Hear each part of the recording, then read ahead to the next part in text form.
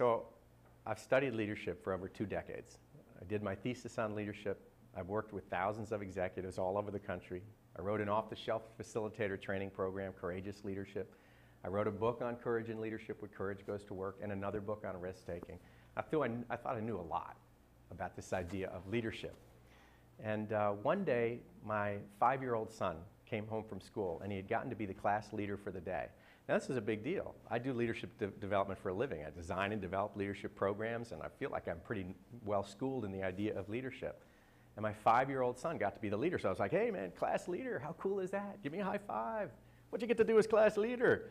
I thought he was going to say, well, I lined them all up in a straight line, and I marched in front of them, and we moved forward, sort of that command and control kind of leadership. And that's not, he looked at me and said, I got to open doors for people. I got to open doors for people. And I thought about that statement and all the people that had made a true difference in my life as leaders, people that I looked up to and admired. And there were always people who had given me a shot. They had opened up a door of opportunity where other people hadn't given me that chance before. They let me prove myself to myself. I think within 5 minutes I knew there was a book concept there. And so I turned it into a book called Leaders Open Doors. And it's really about that idea that good leaders are people that focus on opportunity for us. They create opportunities for the people they serve and the organizations that they serve. And to make the book come to life, I had to sort of figure out what's the best way for the book to live its own value system.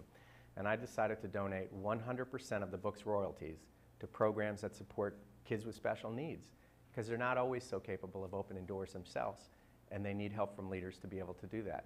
And so I've donated 100% of the royalties of the book to programs that support kids with special needs. And you can find the book at leadersopendoors.com.